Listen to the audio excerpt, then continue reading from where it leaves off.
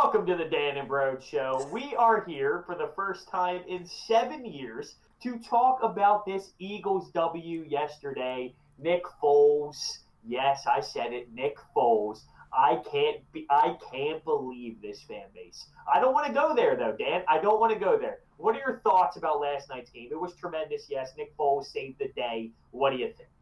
I mean, they kept the season alive. That's all you can really ask for, right? They're giving themselves an opportunity. They got the game next week's the big one. If they win next week, they're going to win out, and then really you're just going to be able to sit back and hope somebody else loses.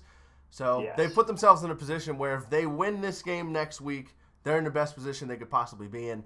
But analyzing this game last night, they came one fumble short of fumbling this football game the same way they have several other football games this season. So I don't actually think last night's game was too far off than every other game the rest of the year. Yeah, see, I praise Jim Schwartz for what he did this season, or this game. Not this season. This game, through 3.5 quarters, he brought the blitz at the right time. He had pressure. He played well. He dropped a lot of guys back in coverage. But we were one muffed fumble away from blowing a 17-point lead in the fourth quarter again. And It goes unnoticed. But it was this close, and people are forgetting that. Yeah, well, that's the thing. It goes unnoticed because they won the football game. If they would have just made that one play in the Tennessee game, nobody would have cared about it. If they would have made that one play in the Carolina game, no one would have cared about it. They won the football game, so now we have this mad scramble of Team Wentz, Team Foles. I'm not partaking in this nonsense at all. I'm Team Wentz, but I love Nick Foles. I'm Team so Eagles. Obvious. I agree, but dude, to tell me that we should let Carson Wentz walk is ridiculous, and people think that. No. We're not addressing those people today. Those people I don't have no time for those people. Okay, well, how about this? I think Doug Peterson called a game. Everyone on this team, everyone had their best game this year. I think Doug Peterson, I think he called his best game of the year. And is that because Nick Foles is in there? Like, do you think because we have a different quarterback, he changed the way he prepared and called this game? Yeah, my buddy Sal Pal was talking about this on the radio earlier. Doug Peterson, maybe he just plays. His play calling seems to be better when he's running a more simple offense, and that's what Nick Foles is. He's a more simple, slow-paced offense. Doug Peterson, so far in his career with the Eagles, he has clearly been better in the games with Nick Foles versus the games with Wentz. I don't think that's a knock on Wentz, though. I just think that's totally a Doug Peterson thing. But people make that about Wentz. Yeah, I agree. I definitely agree with that. It's just, it's frustrating. I don't want to do it, though. I don't want to do it because I'm happy. It's not like I was sitting there watching the game yesterday. I want Foles to stink so everyone stops. Like, I'm embracing this magical ride of Nick Foles. This guy has been sent from God. Seriously, the football gods is Nick Foles right now. It's amazing the ride that this guy has been on. He's already got the statue. He line. already has the statue. He does. Offensive line, let's do it because they looked great last night. Best game we've seen this year. By far. They shut Aaron Donald down to nothing. Yeah, no one, and you don't do that. Even when he's getting double teamed, his percentages, even when he's getting double teamed, are insane. They just flat out played great football last night, all across the line. Brandon Brooks played good last night. Jason Kelsey played phenomenal last night. If I remember correctly, did he have one hit on Nick Foles when he was releasing the ball on one of those big bombs? Unless that was Sue. I didn't look at it. He got hit twice, but I mean, to hold Aaron Donald to that type of numbers, it's crazy. Guess who outplayed him? Fletcher Cox, baby. Fletcher Cox, my man. I love when he gets the hit on the quarterback and he's on the ground and he's crawling.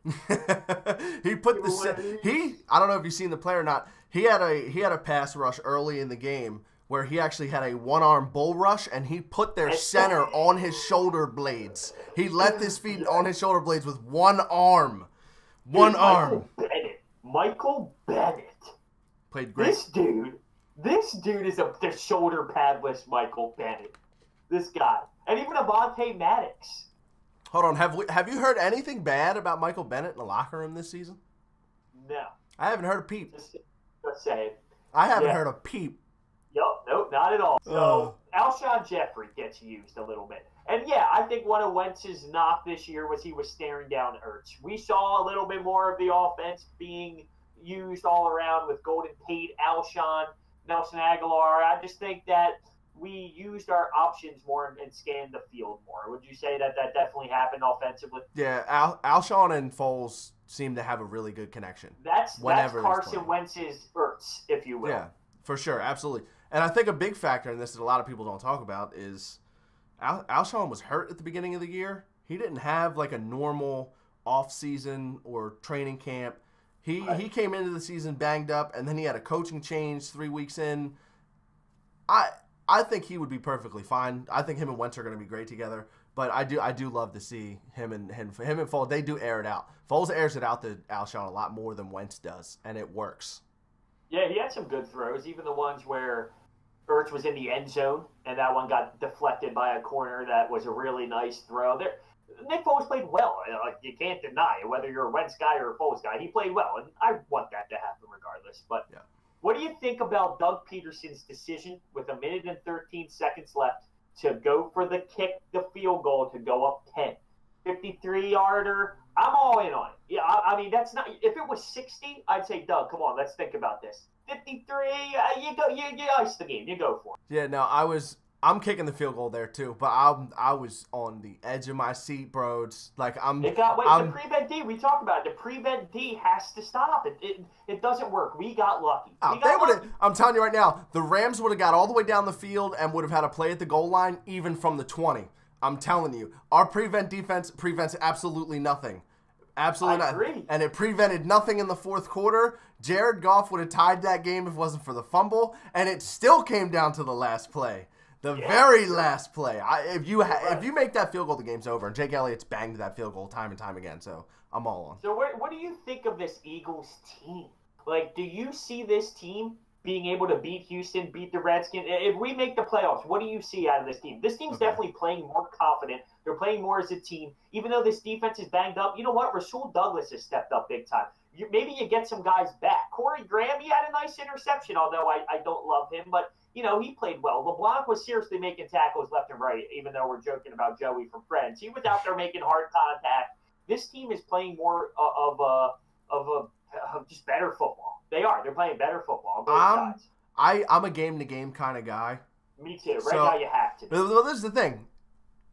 If you're asking me, what are we going to look like if we get in the playoffs? The only way we get in the playoffs is if we win out. So in this hypothetical situation, we will have finished the season on a win streak with 2 wins against 2 playoff teams.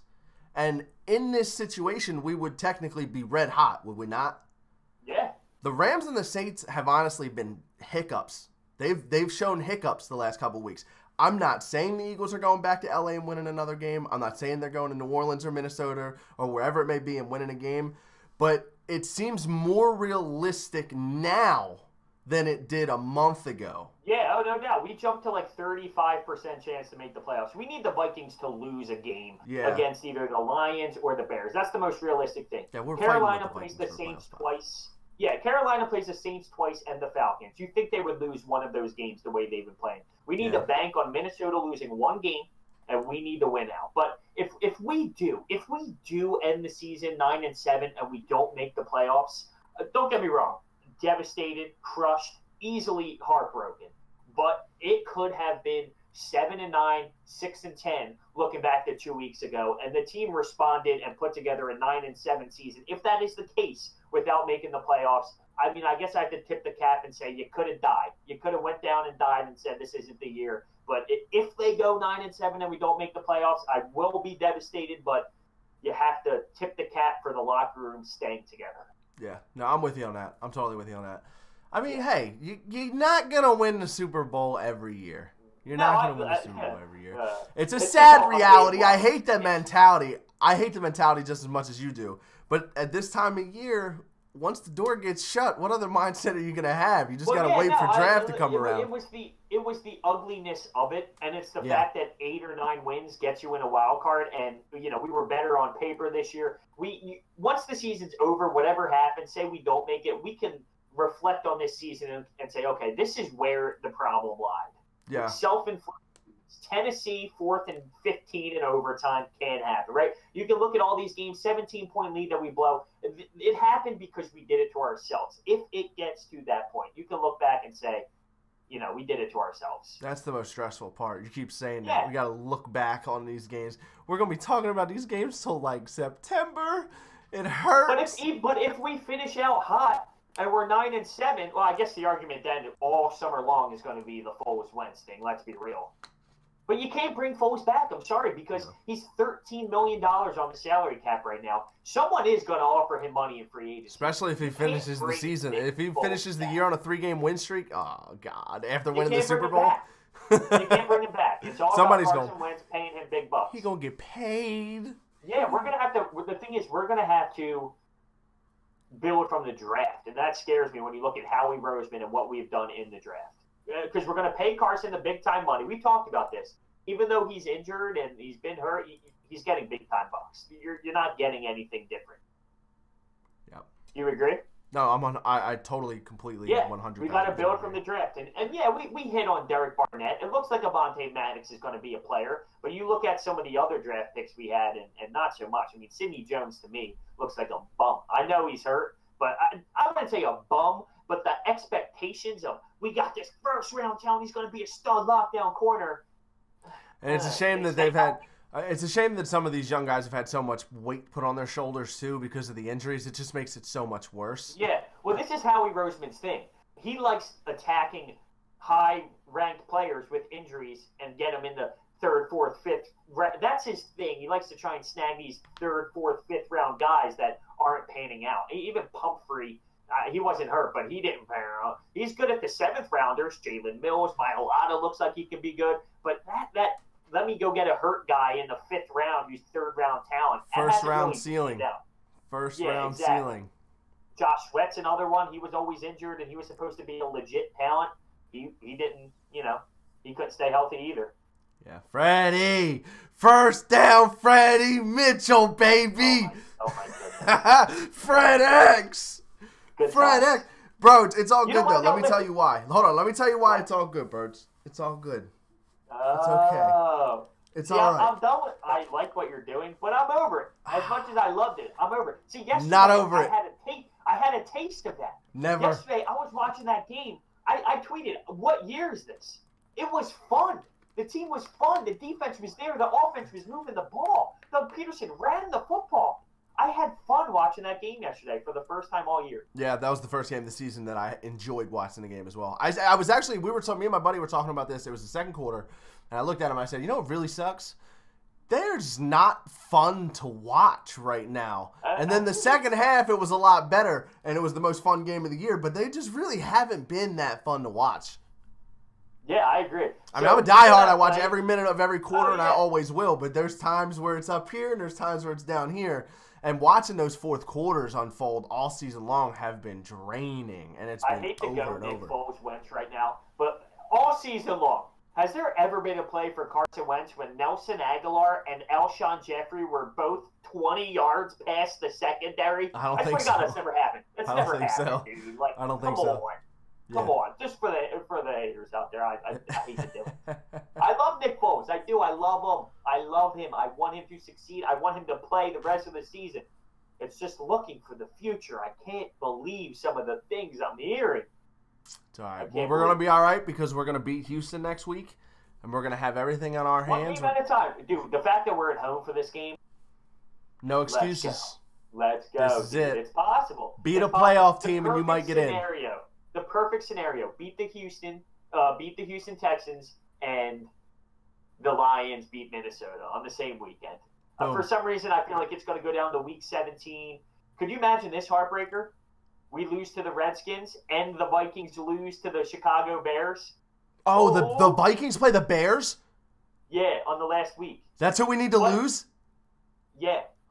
Imagine if they, sit Trubisky or something. Well, that's the thing. Because we beat the Rams, they actually have a chance to win the 2nd spot for a bye. So it's going to be big. Look at that face. Could you imagine? Could you imagine? Who's Chicago's backup? Chase Daniel. Imagine us sitting on the couch cheering for Chase Daniel. Stop, dude. On the last game of the year. Stop. That can't happen. I can't. Just imagine if Chase Daniel beat them and then we lost to the Redskins. I'm We're over laughing it. and we're going to be heartbroken in about 2 weeks. Bring on the crying, Texans. man. Bring on the Texans. Yeah, you're right, dude. They're a good team, man. They're a great team. They're good. Deshaun Watson is legit. Can I toss something out there? Go ahead. If you had a quarterback to choose from to start your franchise for the next 10 years, let me just lay out a few, all right? Okay. Because we're not going to go Brady. I'll rate these quick. Phillip Rivers, right? Yeah. Forget those guys. It's literally going to be Pat Mahomes, Jared Goff, Deshaun Watson. I'm just going young guns here. You could throw Dak Prescott in there if you wanted to. How about Carson Wentz? Is he in that argument? Is he in that realm of players? Okay, you're saying number one. He's number one.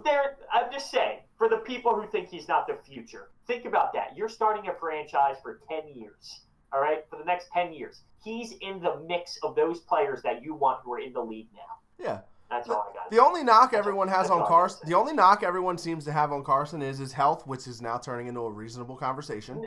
Reasonable. Fair, but here's we'll let it play out. Can I counter that point? Yes. For the RG3 comparison, if it was his knee 3 years in a row, I would sit back and say, okay, let's evaluate this. But it's these weird injuries. So in college, it was his hand when his hand hit a helmet. Okay, whatever. And the rib injury in preseason, he played 16 games his first year. Then the ACL happened, and yeah, he ran into the. And this year the back, which is the most concerning, but it's not the same issue every single time. If it was the knee every year, I'd say we have a problem on our hands. It's football, it's competitive, it's tough at this level. He needs to work on maybe keeping himself a little bit protected more, but I would be more concerned if it was the same thing every year. And it's not. I'd take all them guys, though. You take all what guys? Patrick Mahomes is here. Oh, yeah, no doubt. But hear me out. Last year, watching Carson Wentz in his first year, you would have never expected that this would happen his second year, right? So it really is year to year. This dude was the MVP through 13 weeks of the season, and we would have never imagined it would get to the point. Last year, you said, oh, hey, in 1 year, Philadelphia is going to say, let's trade him and let him walk. You would never think that would happen. So this is Mahomes' first year. Wait until people have film on. Wait till all of that stuff comes out and see where he is next year, third year, fourth year kind of thing. Yeah. I'm not that harsh on Carson this year at all. I was harsh on it. I thought he had to be better. He was missing deep throws. You could look at his statistics and say he had a fine year, which is true. But there were, and I think that had to do with his back bothering. Yeah, he had no camp, no preseason, wasn't practicing with the first team until like the second week of the season. Those things matter. And even with that said, in those games where our defense collapsed, and even in a couple of those games that we won, there were plenty of times this year where Carson went down the field and gave us a lead in the fourth quarter or tied a game late. I recognize I'm trying to break this thing down as an Eagles fan. What's wrong? What's not wrong? Our defense has flat out folded so many times this year. Yes, you would there's been a couple of times in those situations where 1 or 2 first downs would have maybe saved the defense. But at the end of the day, I didn't feel like the offense was as big a deal as the end game defense. The end game defense has been the biggest issue with this team all season long, in my opinion. I agree. I mean, you can look at Carson against Dallas, right? In the first quarter, or the first half was that fourth quarter, dude, like it goes so unnoticed, but that fourth quarter was elite level, and that's with the back problem. Nelson Aguilar to the 2-yard line, like these throws were last year's Carson, but he needed to do that for 4 quarters, and we haven't been able to put it together. I'll say this: Doug Peterson at the beginning of the year was throwing the football 42 times and running it 10. That doesn't work, and people are going to crush Carson for that. Yeah.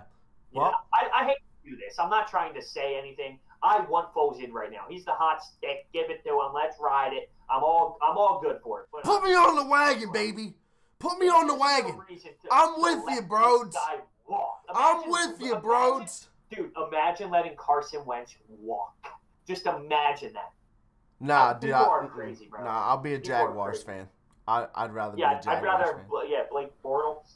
I will not be Oh. the fan of a football team that walks away from Carson Wentz. No, I sir. agree. I agree. So, listen, I thought this was fun. I had a good time. We need to do this more often. Maybe talk some Flyers next time. I know that's a hot. Carter Hart, baby. No, we're not doing Feed this right me now. Carter Hart, baby. I can't wait to see it. It's change. I need change. That's You're it. expecting this to just we're gonna win 20 games in a row. Nah, man. Call him Marty.